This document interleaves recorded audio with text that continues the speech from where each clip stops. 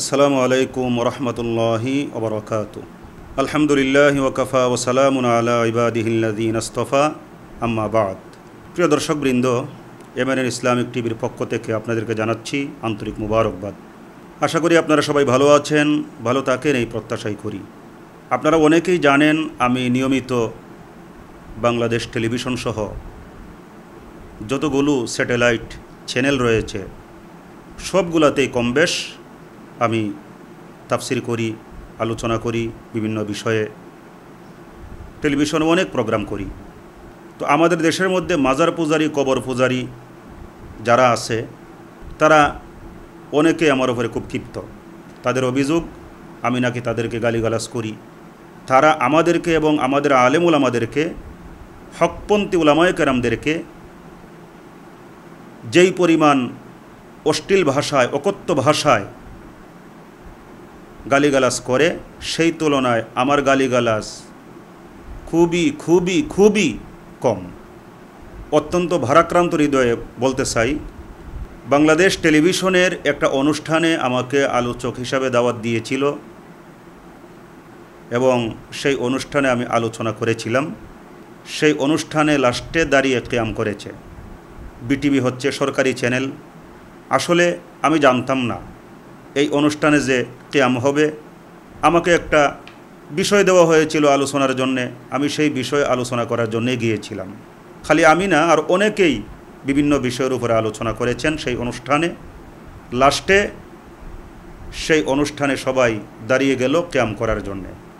এখন বলুন, আমি কিয়ামকে হারাম মনে করি, বেদাত মনে করি, এই ব্যাপারে আমার অনেক বক্তব্য রয়েছে।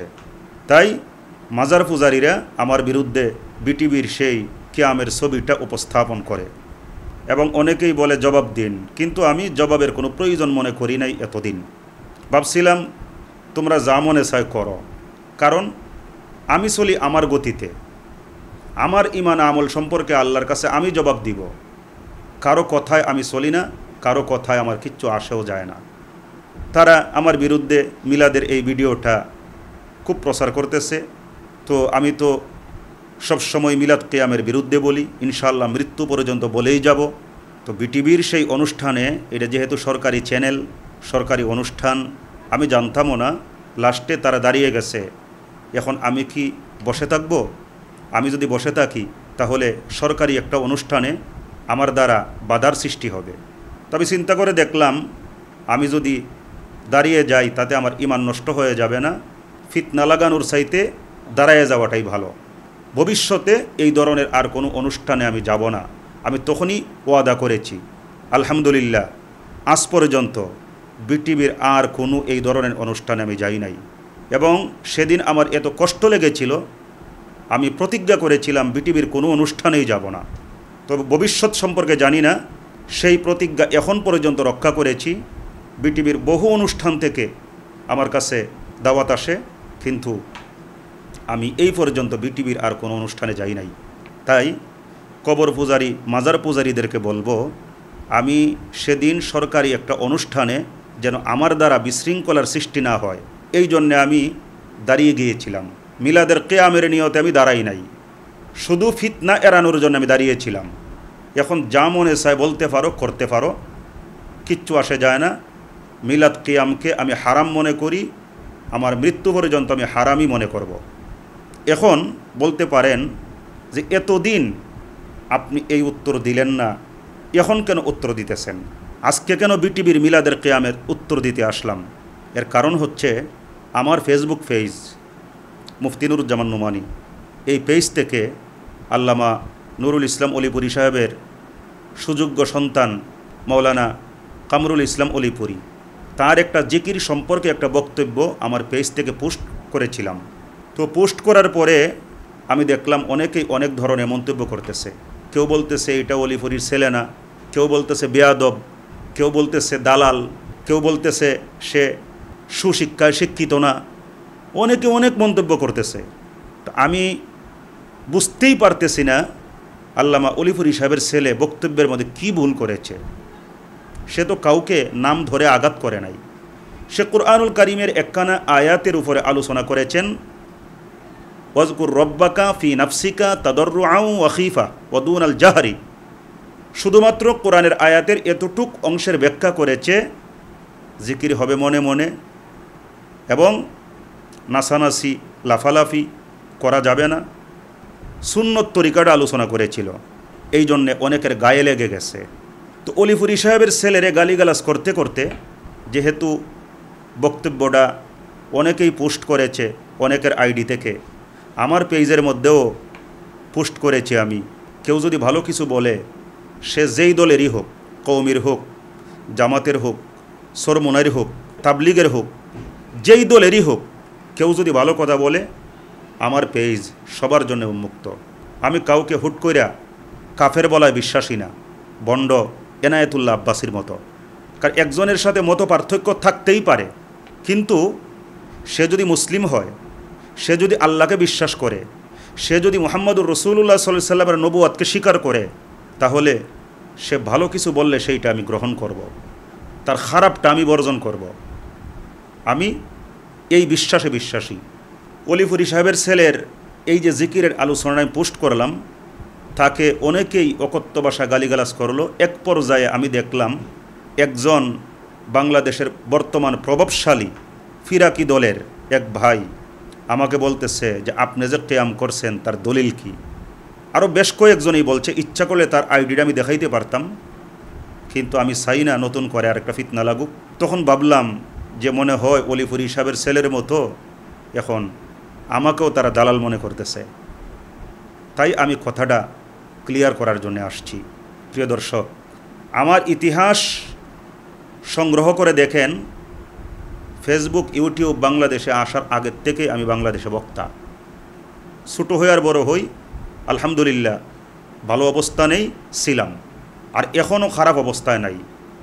তখনকার সময়ের যখন ফেসবুক ছিল না, ইউটিউব ছিল না, প্রভাবশালী দুইজন বক্তা আল্লামা দিলওয়ার হোসেন সাইদি এবং মীর হাবিবুর রহমান যুক্তিবাদী, তারা দুইজন ছিল মাটকাফানো বক্তা বাংলাদেশের মধ্যে। টেকনাফ থেকে তেতুলিয়া সবাই ওনাদেরকে চিনত, এবং দুইজনই জীবিত আছেন। হাবিবুর রহমান যুক্তিবাদীর কাছে যান, জিজ্ঞেস করেন নুরুজ্জামান নোমানিকে, খালি নামটা বলেন দেখেন চিনে কিনা। আলহামদুলিল্লাহ সাইদি সাহেব এখন জেলখানায় আছেন, আল্লাহ ওনাকে হেফাজত করুক। ব্যক্তিগতভাবে আমি ছোটোবেলার থেকেই সাইদি সাহেবকে মহব্বত করি। ওনার বক্তব্য শুনে বক্তা হওয়ার আগ্রহ আমার মনের মধ্যে তৈরি হয়েছিল।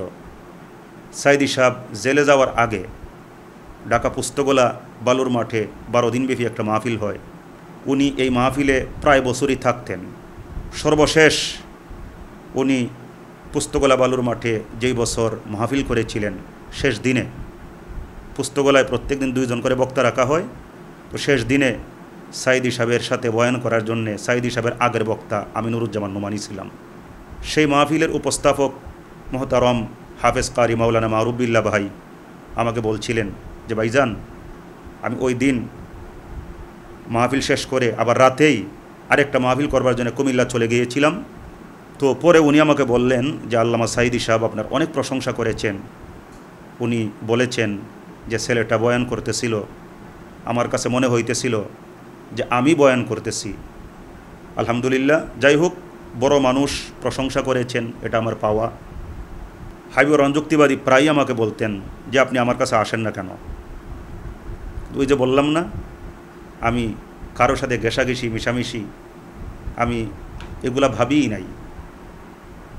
ফেসবুক ইউটিউবে অনেকে ইনবক্সে মাহফিল ভিক্ষা চায় যে ভাই আমি এই বক্তা সেই বক্তা, আমার একটা মাহফিল দিয়েন।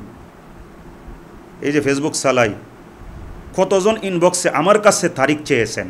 কেউ বলতে পারবেন যে আমি কাউকে বলেছি আমাকে একটা মাহফিল দাও?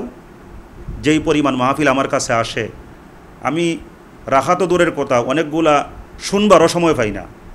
অনেকেই তো আমাকে ফোন করেন, কয়বার আমাকে ফোন করে পান। যাই হোক, অনেক কথা। প্রিয় দর্শকবৃন্দ, মনের কষ্টে কথাগুলো বলতেছি যে একজন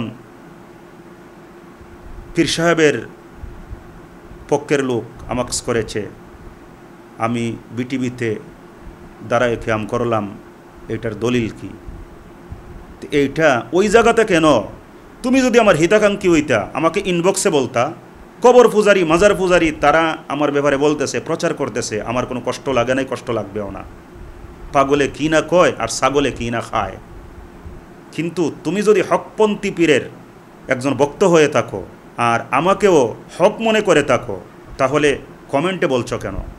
ইনবক্সে আমাকে বলতা, বা আমার কাছে ইনবক্সে ফোন নাম্বার চাইতা, আমাকে মোবাইল করতা। তার মানে কোনো কথা তোমাদের স্বার্থে লাগলেই গায়ে জ্বলা উঠে, যে মনে হয় আমারই বলছে। পলিপুরি সাহেবের ছেলে তো কাউকে নাম ধরে বলেন নাই, তোমরা অনেকেই তোমাদের গায়ে নিতেছ কেন? আমি হকের সাইনবোর্ড লাগাইলেই আমার লাফালাফি জায়েজ হয়ে যাবে? জিকির হবে জিকিরের মতো। কিসের লাফালাফি? হ্যাঁ, বলতেছ যে হাদিসের মধ্যে আসছে এমনভাবে জিকির করো মানুষ যেন তোমাকে পাগল বলে। ঠিক আছে, মানলাম। তাহলে মাহফিলের মধ্যে যাইয়া লাফ মাইরা মঞ্চের উপরে উঠতে যাও, বক্তার উপরে উঠতে যাও, এই লাফ তো কোনোদিন জিকির কইরা বাসার মধ্যে দেও নাই, কোনোদিন তো শুনি নাই তোমার বাসার ভিতরে জিকির কইরা লাফ মাইরা একবারে বাসার ছাদের মধ্যে উঠতে গেছো। কই? ভালোবাসা কি সব উতলায় উঠে মানে আল্লাহর পাগল বা আল্লাহর আশেক এইগুলা সব উতলায় উঠে মাহফিলের মধ্যে গেলে, পীর সাহেবের মাহফিলে গেলে বা বক্তার মাহফিলে গেলে? এটা অভিনয় জানি। এখন হয়তো বা অলিপুর সাহেবের ছেলেরে যেইভাবে বেয়াদব, মূর্খ বা আরও অনেক কিছু বলা হয়েছে, আমাকেও বলবে। ওই যে বললাম না, কিচ্ছু আসে যায় না। ফেসবুক ইউটিউবের কল্যাণে আমি বক্তা হই নাই। বাংলাদেশে ফেসবুক ইউটিউব আসার আগে নুরুজ্জামান নোমানি বক্তা। এখন যারা সুপারস্টার, দুই একজন আমার সমবয়স্ক, দুই একজন ছাড়া অধিকাংশই আমার জুনিয়র। মাঝে মধ্যে হাসি পায় বন্ড এনায়েতুল্লাহ আব্বাসির কিছু সাইমসারা, আব্বাসি সাইবার টিম নাম দিছে, বা আলাউদ্দিন জেহাদি, এইগুলো বয়সে আমাদের কত ছোটো, দাড়ি কম, মুখটা ছোটো ছোটো লাগে, মনে হইতেছে যে বয়স মনে হয় একেবারে কম। আমাদেরকে বলে যে আব্বাসি নাকি, আমি নাকি আব্বাসি ছাত্রের সমানও না, আলাউদ্দিন জেহাদির ছাত্রের সমানও না। আরে বেডা, তোদের বাপ রেজায় জিগা, ওদের জন্মসাল কত আর দেখ আসে আমার জন্মসাল কত। ফেসবুকে ওদের সার্টিফিকেটটা বাইর করতে, আর আমি আমার সার্টিফিকেটটা বের করি, সার্টিফিকেটের সন দেখ, এরপরে তোরাই বুঝবি কে বাপ। পাগলে কি না কয় আর ছাগলে কি না খায়। যখন তখন যারে তারে বলে যে ছাত্রের সমানও না, এটা কোনো কথা? কে ছাত্র কে শিক্ষক তুমি কি বুঝো? কথা বলার সময় হিসাব করে বলতে হবে। যখন তখন যারে তারে মানে সার্টিফিকেট নিয়ে, বয়স নিয়ে কটাক্ষ করা যাবে না। প্রিয় দর্শক, আমার বলার উদ্দেশ্য হচ্ছে আমরা সবাইকে মূল্যায়ন করতে শিখি, পীর সাহেবকে প্রাধান্য না দিয়া কোরআন হাদিসকে প্রাধান্য দেওয়া শিখি। আর যেই সমস্ত কবর পূজারি, মাজার পূজারি, তোমরা যারা আমার বিটিভির একটা মিলাদের ভিডিও আমার বিরুদ্ধে প্রচার করো, আশা করি আজকে জবাব পেয়ে গেছো, আর মনে হয় জবাব দেওয়া লাগবে না। মিলাদ কিয়ামকে আমি হারাম মনে করি, আমার মৃত্যু পর্যন্ত আমি হারাম মনে করব। আপনারা ভালো থাকেন, সুস্থ থাকেন। ও আখির দাওয়ানা আনিল হামদুলিল্লাহি রাব্বিল আলামিন। আসসালামু আলাইকুম ওয়া রাহমাতুল্লাহি ওয়া বারাকাতুহু।